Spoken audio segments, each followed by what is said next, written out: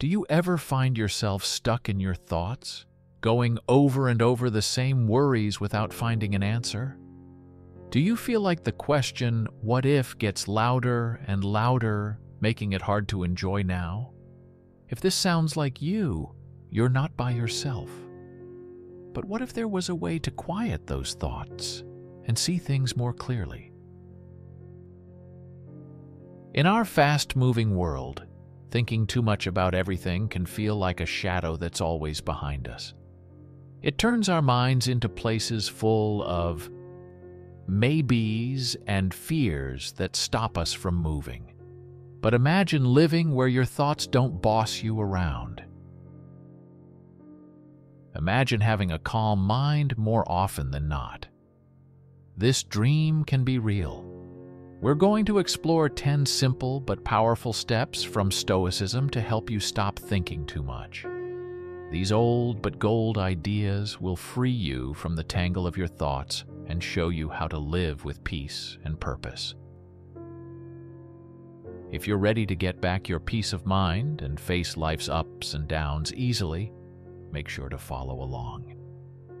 Join us as we learn how to make things simpler and find strength, breaking free from overthinking for good. 1. Imagine overthinking as an outside noise. Do you know how it feels when you're trying to focus, but there's a loud noise outside that just keeps distracting you? Overthinking is a lot like that noise, but it happens inside your head. It starts with just one worry or thought and quickly grows until it feels like it's taking over.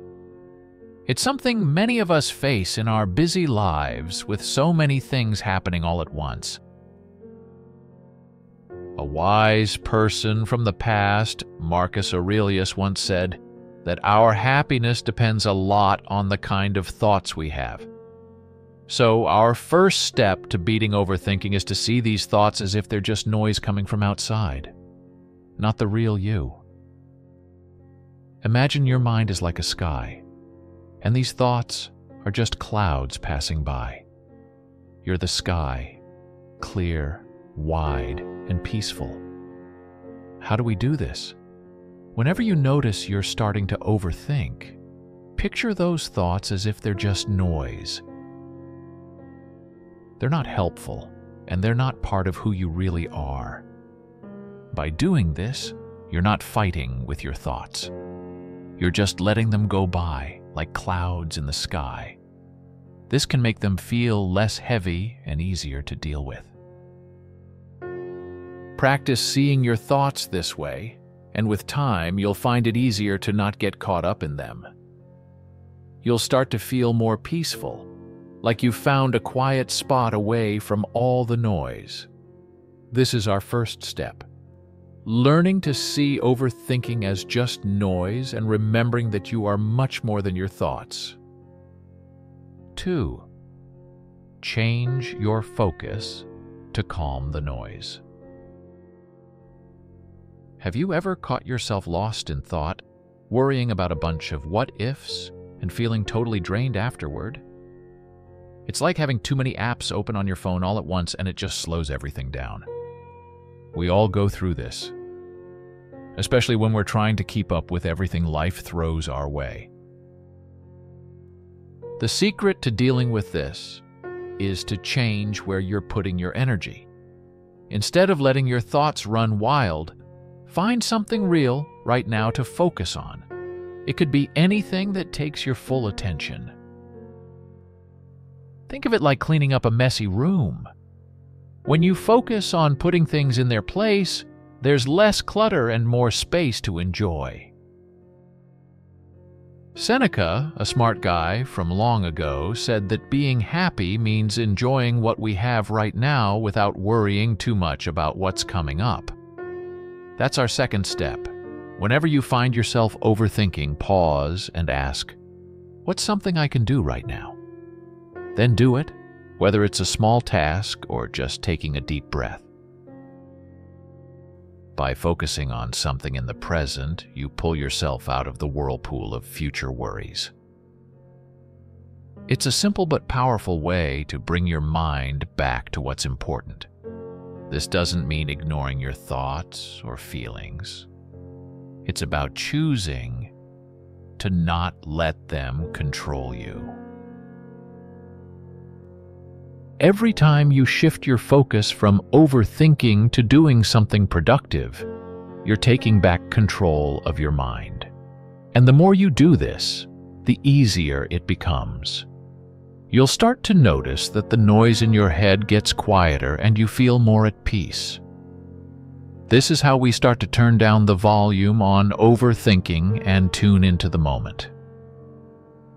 3. Learn to let go, like dropping a heavy bag. Imagine you're carrying a heavy bag all day. It's so full that it's starting to hurt your shoulder, but here's the thing.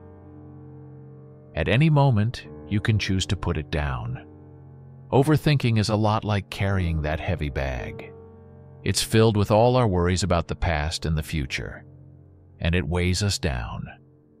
But we can learn to put it down. A smart man from history, Epictetus, once said that worrying about things out of our control is like trying to catch the wind. It's impossible and exhausting. So our third step is learning to let go. But how do we do that? First, recognize that not all thoughts deserve your time. Some are like uninvited guests who just won't leave. Imagine your mind as a house, and you're the one who decides who gets to stay and who has to leave. Start by noticing when you're caught up in overthinking. Then gently remind yourself that these thoughts are not helping you. It's okay to let them go. Letting go can be as simple as taking a deep breath and imagining those heavy thoughts leaving your mind like leaves floating down a river. They come, and then they drift away. This doesn't mean you don't care. It means you're choosing not to hold on to things that only make you feel heavy. The more you practice this, the lighter you'll feel. It's like learning to put down that heavy bag. You'll start to notice more moments of peace and less strain from all that mental carrying. Letting go isn't giving up. It's giving yourself permission to move forward without unnecessary weight.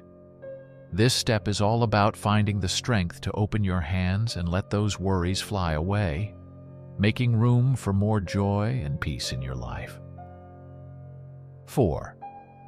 Set aside time for worries. Do you ever notice how worries seem to pop up at the worst times? Like when you're trying to enjoy a moment with friends or right before you go to sleep. It's as if your mind has a mind of its own, bringing up all sorts of concerns and what-ifs. But what if you could tell your worries to wait their turn? Here's a handy tip from the world of ancient wisdom. Create a worry time. It might sound a bit strange, but it works. Pick a time each day that's your official time to worry. It could be 20 minutes in the afternoon or evening, whenever it suits you best. During this time, you're allowed to think about all your worries, write them down, and even talk about them if you want. But here's the catch. Once worry time is over, you try to put those worries aside until the next scheduled time.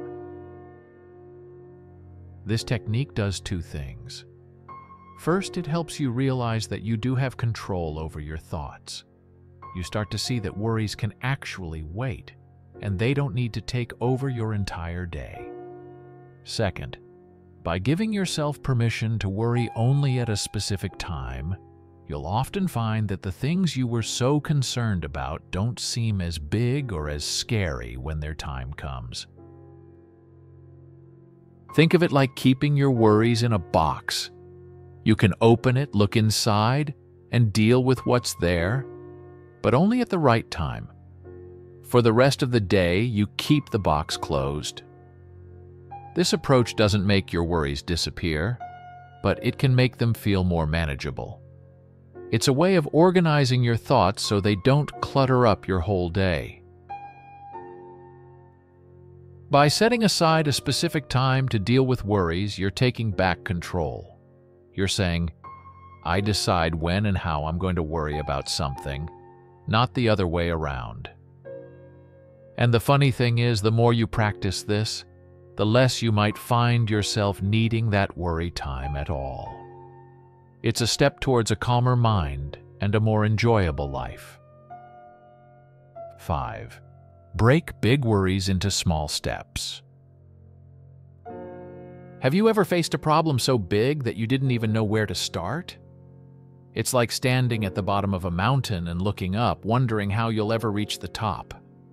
Overthinking can make any challenge seem bigger than it really is, turning molehills into mountains in our minds.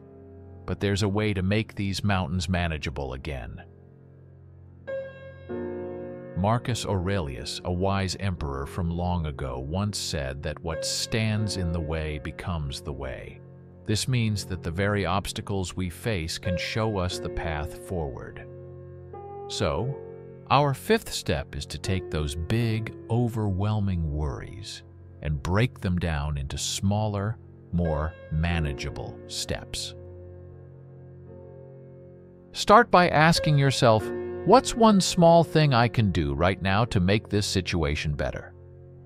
It doesn't have to be a big action. Even something small can start to move you in the right direction. It's like climbing a mountain by focusing on one step at a time rather than staring up at the peak. For example, if you're worried about a big project, your first small step could be just to make a to-do list. If you're anxious about a difficult conversation, maybe your first step is simply to write down what you want to say. These small actions can help to quiet the noise in your head because you're no longer stuck. You're moving forward. This approach does 2 things. First, it helps to make your worries feel more manageable. When you break them down into steps, you can see a clear path forward. Second, it shifts your focus from overthinking to action. Instead of getting lost in your thoughts, you're taking charge and making progress. Each small step you take builds your confidence and shows you that you can handle the challenge.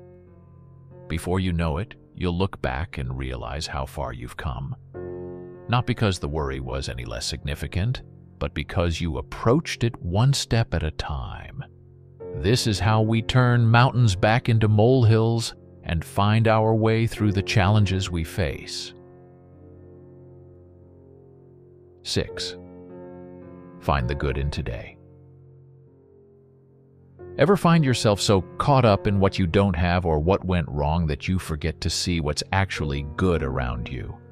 It's like looking through a lens that only shows you the bad stuff, making it hard to appreciate the good. Overthinking often comes from focusing too much on what's missing or what could be better, which can make us feel pretty down. But there's a way to clean that lens and start seeing the brighter side of life. Seneca, a wise thinker from the past, had a great piece of advice. True happiness comes from enjoying what we have right now without always worrying about what's next. So our 6th step is all about shifting our focus from what's going wrong to what's going right. It's about finding the good in today. Start by thinking of 3 things you're grateful for every day. They don't have to be big things. Maybe it's a tasty cup of coffee, a message from a friend, or just the fact that the sun came up. This simple act of recognizing the good can make a huge difference in how you feel. It's like turning on a light in a room that's been dark for too long. Suddenly, you see all the wonderful things that were there all along, but were just hidden in the shadows of your worries. Practicing gratitude helps to quiet the noise of overthinking because it brings your focus back to the present. instead of wandering off into the land of what-ifs and if-onlys. You're right here, noticing and appreciating the life you have now. And the more you do this, the more you'll find that happiness isn't about getting everything you want. It's about loving what you have. By choosing to see the good in your life, you're not only making yourself feel better, but you're also building a habit of positive thinking. This doesn't mean ignoring the problems or pretending everything's perfect. It's about balancing your view so you can face challenges with a stronger, happier mindset. So let's start cleaning that lens and focusing on the good in today. It might just change how you see everything. 7. Focus on what you can do, not what you can't.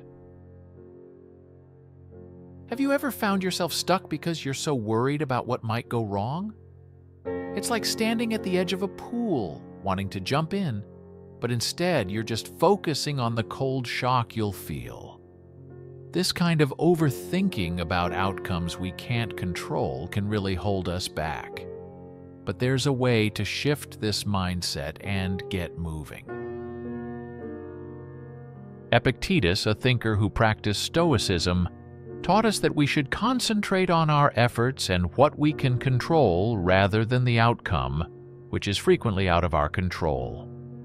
This means changing our focus from worrying about the results to concentrating on what we're doing right now. So, our 7th step is about asking ourselves, what's one thing I can do right now that's within my control? Maybe it's preparing for a meeting as best as you can, starting a project you've been putting off, or just choosing to smile even when you're not feeling great. It's about doing the best you can with what you have. When we focus on our actions instead of the possible outcomes, something amazing happens. We start to feel more in control and less worried about what might happen. It's like when you finally jump into the pool and realize the water's fine, and you can handle the chill.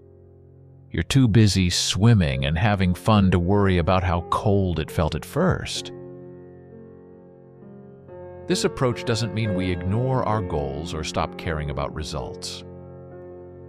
It just means we understand that our power lies in our actions and choices, not in trying to predict or control the future. By concentrating on what we can do right now, we reduce overthinking and start to make real progress. Focusing on your efforts also helps you to see the value in the work you're doing, regardless of the outcome. It teaches you to appreciate your own hard work and dedication, and it reminds you that success is more about the journey than the destination. This way, you can enjoy each step you take, knowing you're doing your best and let the future unfold as it will. Let's focus on what we can control and take that leap into the pool. 8. Embrace challenges as opportunities. Have you ever noticed how avoiding problems or discomfort can actually make you worry more? It's like when you keep dodging a difficult task. The thought of it grows bigger and scarier in your mind. But what if I told you that facing these challenges head-on could be the key to worrying less? It's about turning what we usually try to avoid into opportunities to grow stronger. Marcus Aurelius, a wise leader from ancient times, once said, "Life is more like wrestling than dancing." This means that life is full of challenges, and instead of trying to avoid them, we should learn to engage with them and wrestle with them. So, our 8th step is about practicing what's called voluntary discomfort. It's about choosing to face challenges on purpose, to prepare ourselves for the unexpected, and to learn that we can handle more than we think. Start with something small. Take a cold shower, try sleeping on the floor, or give up something you enjoy for a day. These actions aren't meant to make you suffer, but to show you that discomfort isn't as bad as your mind makes it out to be. It's like training for life's bigger challenges by starting with the smaller ones.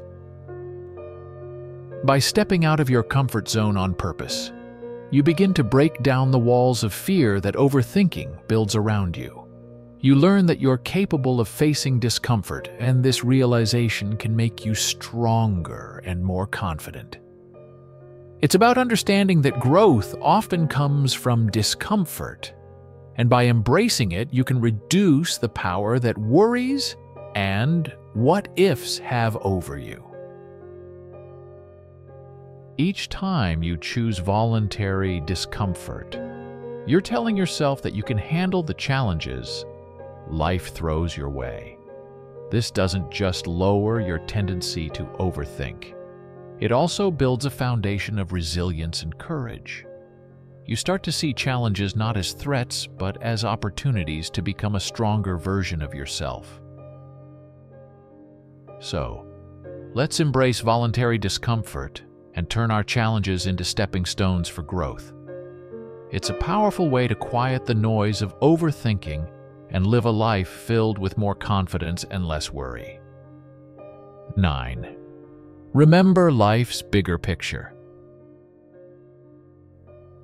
Ever get so caught up in the small stuff that you forget to look at the big picture? It's easy to do. We overthink a detail or a moment until it feels like the biggest thing in the world. But when we step back, we realize it's just a small part of a much larger story. This is what the 9th step is all about. Remembering the bigger picture of life. Seneca, a wise philosopher, once said that we're not given a short life, but we make it short by wasting it on worries and unnecessary things. What he's telling us is to focus on what truly matters. When you find yourself overthinking, ask, will this matter in a year, 5 years, 10? More often than not, you'll find that many of your worries are temporary and not worth the mental energy you're giving them. To put this into practice, whenever you're stressed or worried about something, try to zoom out. Imagine your life as a movie, and this worry is just one scene. It's not the whole movie, just a part of it. This helps you see that life is filled with ups and downs, but no single moment defines the entire story. Remembering the bigger picture also means appreciating the time we have. Instead of worrying about the future or regretting the past, focus on making the most of now. This doesn't mean ignoring your responsibilities or not planning for the future. It means balancing those plans with being present and not letting overthinking steal your joy.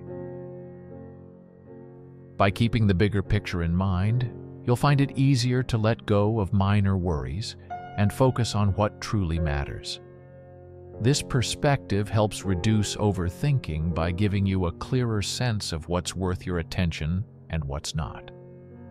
It's a reminder to cherish the moments that matter and to live more fully in the present. So let's step back, look at the big picture, and focus on making our lives meaningful and full of moments worth remembering. It's a powerful way to quiet the noise of overthinking and to live a life that's true to what really matters. 10. Seek perspectives outside your own. Sometimes, no matter how much we try to untangle our thoughts by ourselves, we end up going in circles. It's like being lost in a forest where every path looks the same. This is when it can be incredibly helpful to ask for directions, to seek perspectives outside our own. Our final step to stopping overthinking is to open up to the wisdom and viewpoints of others. Seneca, a philosopher known for his practical advice, encouraged us to consult our friends. especially on matters concerning ourselves. He was aware that bias or emotions can occasionally cloud our own judgments. Talking to someone else can give us a fresh perspective, shine a light on our blind spots, and offer solutions we might not have considered. So how do we put this into action? Start by identifying someone you trust, a friend, family member, or mentor. Share your thoughts and concerns with them. Just the act of explaining your situation to someone else can help you see it more clearly. And their feedback can provide new insights and approaches you hadn't thought of. It's also beneficial to look beyond personal acquaintances. Reading books, listening to podcasts, or even exploring new hobbies can introduce you to ideas and worldviews that challenge your own. This exposure can shift your thinking, open your mind to new possibilities, and reduce the cycle of overthinking by broadening your understanding of the world. Remember, seeking outside perspectives is not about finding someone to solve your problems for you. It's about enriching your own thinking with the diversity of life's experiences and wisdom. This doesn't mean you'll always agree with what you hear or read, but even understanding a different viewpoint can be a valuable tool in breaking the cycle of overthinking. By opening ourselves up to the perspectives of others, we take a step back from the maze of our own thoughts. We learn that there are many ways to navigate life's challenges, and sometimes the best path forward is the one we discover with the help of those around us. Let's embrace the vast world of ideas and experiences out there. It's a treasure trove of insights waiting to help us quiet the noise of overthinking and lead us towards a more balanced and open-minded approach to life. Conclusion. In conclusion, we've explored 10 Stoic ways to stop overthinking, each offering practical strategies to reclaim your mental peace.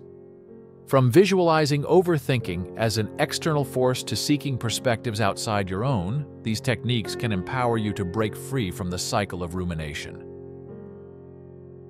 Remember that overthinking is a common challenge, and it's okay to seek help and apply these strategies gradually. The Stoic philosophers remind us that the key to a fulfilled life lies in mastering our thoughts and actions, and these methods align with that timeless wisdom. If you found these Stoic ways to stop overthinking valuable, we invite you to take action today. Join our community of seekers of wisdom by hitting the subscribe button. Don't miss out on more insights and strategies for a balanced and mindful life. If you resonated with any part of this video, show your appreciation by giving it a thumbs up. Your feedback encourages us to create more content that benefits you. If you believe these Stoic strategies can help others, share this video with friends and family. Together we can spread wisdom and make a positive impact on more lives. Remember, the journey to conquer overthinking and lead a more peaceful life begins with small steps. Your support fuels our mission to provide you with valuable insights and practical guidance on your path to personal growth. Thank you for being part of our community, and let's continue this journey of wisdom together.